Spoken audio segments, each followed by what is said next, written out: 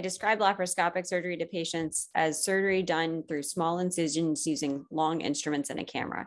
And the same thing is true of robotic surgery, with the addition of wrists at the ends of those long arms. And I think what you do with the robot that's really such an advantage over laparoscopic surgery is that your hands are in little pinchers, and I'm showing my hands just because I think it's hard to visualize otherwise, and you are rotating wrists that correlate with a one-to-one movement with the instruments. And so if you're grasping tissue, you're grasping tissue like this. If you're pulling with your arm, and so on. And I think that's a huge advantage over laparoscopic surgery, and really from what's actually different about operating on the robot, that's what's different compared to laparoscopic surgery.